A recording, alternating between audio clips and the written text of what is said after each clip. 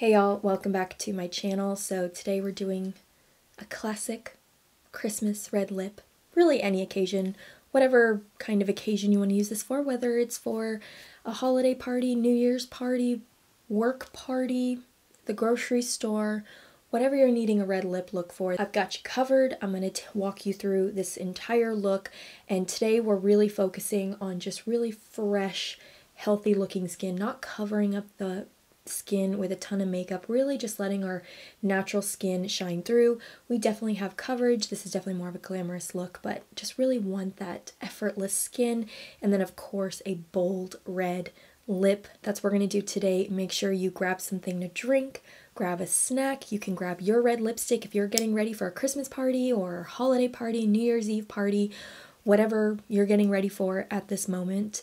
You can do your makeup with me. I love doing that. I love watching YouTube videos while I get ready. Katie Faulkner, I've been obsessed with her videos. I've been binge watching all her videos, and every time I get ready I always turn on one of her videos. I'll link her channel below. She's the owner of Follain Beauty, which is the glosses that I've been loving. And yeah, I've been watching her channel. She's such an amazing just spirit, and she's hilarious. So definitely check out her channel. But yeah, that's the channel I've been watching. So if you need a video to watch while you get ready, you can play this video while you get ready for whatever you're about to go to. I'm sipping on some hot coffee per usual, and let's go ahead and get into it. Alright, so let's get into it. I'm super excited about this makeup look. If you do not know this already, I love a red lip. I will wear a red lip to the grocery store. I will wear a red lip in the carpool lane. I will wear a red lip on a Wednesday night with a glass of wine watching Real Housewives. I love a good red lip, and I'm going to show you how I prep my skin as well, because I think that is such an important part of any makeup look, but especially one that's really focused on the skin. Really prepping your skin, making sure that it's ready for any makeup that you apply on top, I think is just so important. So to prep my skin, I'm going to be using two of my holy grail favorite skincare products today, and this portion of today's video is sponsored by Matter of Fact. Y'all know how much I love this brand. I've been using them for a while now, and these are the only two products that have been in my skincare routine consistently. I use these every single day. I feel like both of these products have just made such a big difference in my skin. Just evenness, my skin just feels happier. And honestly, I've really simplified my routine, taken out a lot of steps, and I feel like that's actually helped my skin a lot more. So the first product I'm going to go in with today is the Matter of Fact Ascorbic Acid 20. This is their vitamin C serum. It is an ascorbic acid at a percentage of 20, which is really amazing. This is a waterless formula. If you haven't seen my skincare routine, definitely go check it out. I go into detail about my entire skincare routine. This is amazing. I use this every single morning. And it's not a true serum texture, which is what I like. I actually feel like it has a little bit of a moisturizing feel to it. So rather than having that kind of typical serum texture, it has more of like a little bit of a thickness to it. So what I like to do, usually I don't apply it to the back of my hand, but I'll just rub it between my fingers and then just press it on my skin right after I cleanse. And I'm telling you, this has helped so much with hyperpigmentation, post-acne spots. If you've been around for a while, you know that I dealt with a lot of acne.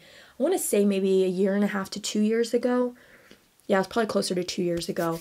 And I have a lot of residual, just like hyperpigmentation and just little spots on my face from those breakouts, and this has helped immensely. Step number 2, and the final step before I go in with makeup. This is all that I wear before I apply makeup, and I always get questions about what is on your skin. Why does your skin look so good? Why is it looking so juicy and glowy? And it's because this product. This is their Minimalist Hydrating Cream. This is amazing. This is my second full-size bottle. I went through a travel size, I went through a full size, and then I'm on my second full-size bottle. I'm actually almost out of it. This stuff is incredible. So the packaging is exactly the same as the serum, and that's what the cream looks like. So I usually do 2 pumps, morning and night.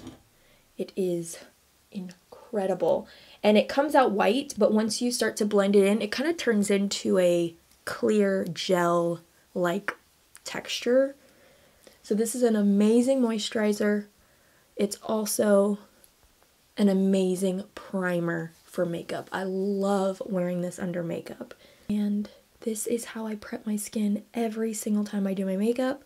And especially when doing a very skin focused look, I want to make sure that my skin is as prepped and ready to go for any makeup on top. I do have a 15% off discount code with Matter of Fact on any of their products, so definitely check that out. I'll have my discount code listed here. I will also have it listed in the description box. I cannot say enough good things about these. This is what I've been using exclusively every single day on my skin. Just a cleanser, these two products, super quick and easy. Great if you just want a simple yet effective skincare routine. So good.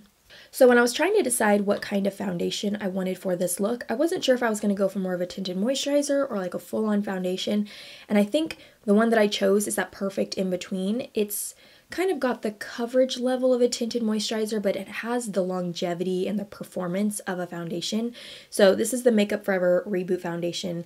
I love this. This is the most beautiful, healthy skin foundation. It is so good. It has a horrendous fragrance to it.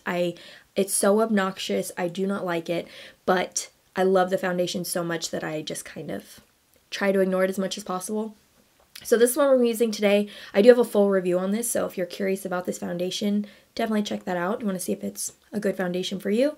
But I have mine in the shade Y355, and I'm just going to start with a little, because I really want to apply as less or as little product as I can get away with this look. I don't want to pile on a ton of makeup. And then I'm going to take my Rephr 31 brush and just blend this out. Alright, so that is one very light layer of this foundation, and I'm happy with that. You know, I still have some spots peeking through. You can still see little imperfections on my face, but I don't mind that. I feel like it just adds to the overall look. It really makes you look like you're not wearing a lot of makeup when you can see those little things. So with this kind of look, don't worry about covering up every little thing. So even though I do have spots on my face and I have little areas where, you know, I'm working on, I'm trying to make them better. I just feel like because my skin feels really good, and it honestly just looks really good before even applying foundation, even with those little spots, I'm just finding I don't need a ton of coverage. And you can always add coverage with a concealer. So speaking of, we're going to go in with concealer. For concealer, I figured I would just go in with my Makeup Forever Ultra HD Self-Setting Concealer since we're using the foundation. And I actually really like this concealer. It's got great coverage, but it doesn't look heavy or cakey. So if you are dealing with those areas of your face that you're like, ugh, I need a little bit more help, having a concealer that's got some more coverage to it is really helpful. So I'm going in with the shade 33. And I'm using a concealer that is the same shade as my foundation. Because if you are dealing with breakouts or spots or even just texture, using a lighter concealer can actually highlight those areas and make them kind of more pronounced. So try and go in with a concealer that's a little bit, that's more so the same color as your foundation, and then you can go in with a lighter concealer later and highlight and brighten. And I'm using the Makeup Forever sponge to blend this out, one of my new favorites. It's such a weird sponge, but I'm obsessed with it. It's so good. Before going in with powder, I'm just going to wipe off my lips a little bit, kind of get the foundation off. And then I'm going to apply a lip mask or lip balm because we are doing a bold red lip. And I want my lips to be nice and prepped as well. So for this, I'm just going to use this Flower Beauty Petal Pout lip mask. I've really been enjoying this one. It's a little bit thicker, which is my personal preference. Lips are nice and nourished. So for powder, I'm going to use my Hourglass Veil Translucent Setting Powder. The reason I'm reaching for this one is this one definitely has more of a glowy finish to it, but it's going to set my face down. So it's going to set all the products down, but it's going to give my skin a little bit of extra glow. Alright, so for bronzer, I'm going to use my Chantecaille Real Bronze in the shade Sirena. I just like this one because it's got a nice natural sheen to it. It's not shimmery or anything, but has a little bit of a glow to it. And I just love this bronzer. I love the undertone. It's like a true brown. Really, really pretty. And it's very festive packaging too. That doesn't hurt. And with the complexion products, like the bronzer, blush, and all that, I like to go pretty light because I want it to be a little bit more on the natural side. So I don't like to do like harsh contouring or just like a ton of bronzer. I really like to keep the skin relatively on the kind of lighter, more natural side. So actually I'm going to go over with my powder brush just to make sure that everything's really soft and blended. Alright, and then I'm going to go in with my Rephr 32, one of my favorite brushes, for doing a little nose definition. And I also like to take this under my lip as well. And then I'm also going to take a little bit of my bronzer. So as I'm bringing it up the nose, I'm also going to take it through my crease. The eyes are going to be super minimal today. So I'm just going to add a little bit of definition with my bronzer, just kind of following the natural curve. So for blush and highlight, I thought I would use this. I have not used this in a hot minute. I tried to use this up. This has been like, I feel like at the never-ending Project Pan product, and I cannot get this thing to die. This is the Kosas Color and Light Cream in Tropic Equinox. You can see I really, really love this. I don't know what kind of sorcery is in this product that makes it never-ending. It's like the never-ending gobstopper of makeup. But we're going to use this today. I'm going to go in with the highlighter. I'm going to pick some up with my finger, kind of warm it up on the back of my hand, and then just tap it on the skin. And if you are naturally more oily, or you're feeling like the products that you've already applied are just giving you enough glow, you can definitely skip highlighter. Pretty. Very light, very subtle. And I like this one because there's no chunky shimmer or glitter. Like, it's very, very natural. And then I'm going to go in with the blush. I chose this blush because it's more of like a warm, kind of almost a little bronzy. I could totally use this as a bronzer, honestly. But with a red lip, I don't like my blush to compete with my lip. So I like to go for these kind of more dusty, bronzy shades for the cheeks. So again, I'm just going to warm that up on my hand and then just tap that on the cheek area, kind of blending it into my bronzer. And then I'm going to take a little bit on my nose just to bring in that kind of like healthy flush to the face, having color in multiple areas on your face. I feel like just looks a little more natural. Also going to take a little bit up on my forehead. Alright, so I actually did not do my brows before doing this makeup look, so I'm going to do my brows off camera because it's really boring. It's my same two products, the NYX Brow Pen and the Anastasia Brow Freeze. I'm going to do my brows and then we'll come back and work on the eyes, which is going to be super, super easy and quick. So anyway, I'll be right back. Alright, brows are on, and one other thing I wanted to add, well, two other things I want to add to the skin. First being some faux freckles. I just feel like this really makes it look like your skin. Definitely brings in a more natural element to the makeup look. You do not have to do this if you're not into freckles. Just a little bit, not too much. And then one more thing for the skin before we move on to the eyes. I'm going to take my Hourglass Veil Soft Focus Setting Spray. This is absolutely disgusting. It's got makeup all over it, but I'm just going to spray my face down with this a little bit to kind of mesh in all the powders, the creams, everything we have on the face. This will give the skin a lot more glow as well. This is a very, very glowy setting spray. So if you're oily, this is probably not a good idea. But you can, of course, use any kind of facial mist, setting spray, whatever works best for your skin. You can kind of see it just gives the skin this like juiciness. I don't know. This is really nice. I know it's quite expensive, but I actually had this bottle for a really long time. And I mean, I can't see how much I've used, but it feels like I maybe have like a third left. So it's lasted me a while. So for the eyes, you can do multiple things. You can just leave your eyes bare. You can do a full-on eyeshadow look if you want to. Like, it's totally up to you, whatever your preference is.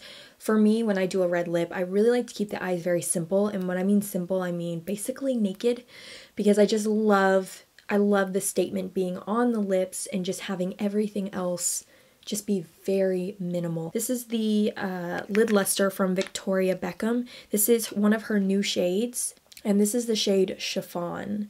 So I thought we would use this today, but I thought we'd just do a little light dusting of this. This one has more base pigment to it as well, so I think I'm just going to do a very light kind of tapping on the lids just to give that kind of glossy effect on the eyes, but not with any color. So I'm just going to take it. I don't have anything on my lids. No concealer, powder, foundation, nothing. They're naked. It's kind of just how I like it.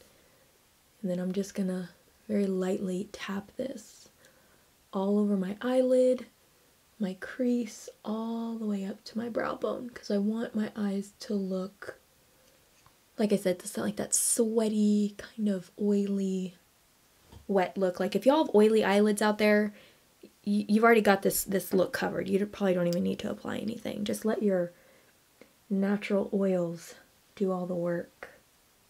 And that's all we're doing on the eyes. Super simple. I am of course going to do mascara. You can do false lashes too if that's your forte, but I am not the greatest at applying false lashes, and it's just more work. And honestly, when I'm going to be getting ready for Christmas or a Christmas party or whatever, like, I don't got a lot of time. So, and I'm usually getting ready with my kids in the same room, so it just doesn't work out for me. So I'm just going to curl my lashes a lot. I decided to go with my beautypie Uber Volume Boost. It's just going to give me a ton of volume. Figured I'd take a break from my Lawless mascara, which is, I feel like, the one I use all the time. This one's actually very similar to the Lawless one. So I'm just gonna load them up. Alright, so now for the fun part. So I'm gonna take a little cloth, remove my lip balm. I'm also gonna kind of exfoliate my lips a little bit. Gonna remove any loose dead skin. Oh, that sounds so gross. But you know, sometimes when you put on a lip balm or a lip mask, it kind of like loosens any kind of dead skin that you have. So I don't want any of that sitting on my lips when I put my red lip on. Lips are feeling very moisturized. I actually really like this Flower Beauty lip mask. That's really nice. So I have several reds that I'm kind of trying to figure out what red I want to do. So my two reds that I use all the time are the Milk Makeup Name Drop lipstick. This is gorgeous. It's more of a warm red, which is what I tend to gravitate towards. I like those kind of like orangey, warmer reds. And then the Saint Cosmetics Las Vegas lipstick as well. So these are the two reds that I typically reach for. They're matte, which I like, but they're also very comfortable. So I feel like this is like what I'm drawn to, but at the same time I kind of want to use something different. I also have two from Bite Beauty. This is their Power Move Soft Matte formula. I have the shade Hot Tomato, which I think I have used before on my channel. You can tell this is definitely more of like a blue red, more like a true red, even though it's called Hot Tomato.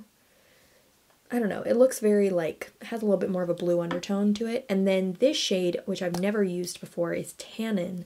This is so pretty. This is more of a berry red. Oh my gosh, this is so gorgeous. I might use this today. And this formula is really nice. It's very comfortable on the lips. So if you're wearing it for a long time, it doesn't feel crusty or dry. And then I also have this Le Rouge lip palette. And I was kind of thinking about this one. These are not as matte. These are definitely more of like a balmy texture. But that's that one. This one's more of like a very bright, kind of like cherry red. But I was kind of thinking about that. So I think I'm going to go for Tannin. from Bite. Just because that's such an interesting shade. It kind of is in, maybe got like a foot in the door of like a berry, but it's still red. So maybe we'll do Tannin. Also, if you're wanting to do a red lip, but you don't want to commit to a red lip, like you don't want to do the full red lip, a lip stain is a really great option. My favorite is the Ella Luz lip and cheek stain. I literally cannot leave my house without this, whether it's on my cheeks, on my eyes, on my lips. Like, I wear this all the time, even when I'm not wearing makeup. Like, this is that red lip that I would wear to the grocery store, carpool, like whatever. This is that red lip. It's like the perfect, just throw on, dab a little on your cheeks, and it just makes you look so healthy and just, oh. So you can really build it up and get that intense red color, or you can just use it as a stain and it's a very nice kind of natural red. So if you're not wanting to fully dive into the red lip, this is a great option. I love this. And this, honestly, if I were to be wearing a red lip to a party, I would probably do something like this, because this is something you can eat, you can drink, and it's not going to move around on your lips. It stays on your lips. It does not move. And it's kind of different. I don't typically reach for these kinds of reds, but this just looks so pretty. Yeah, this red, oh my gosh, do we see this? It definitely leans more on the berry side. All right, so I am gonna be going in with a lip liner because I cannot get a clean edge with just a lipstick. Plus a lip liner just kind of makes it last longer, kind of keeps everything locked in place. So I have 2 red lip liners. These are the only 2 red lip pencils that I own, I think. I don't have a lot of red lip pencils, but I have one by Fitglow. I really like this one. This is just in the shade red. And then I also have this one from Bodyography called Crimson. They're very similar. Bodyography has a little bit more like a cherryness to it, whereas the Fitglow one is like a, more like a true red. All right, I think I'm gonna do the Fitglow one. This one's a little more creamy too, so it's easier to apply. Yeah, this lip pencil is so good.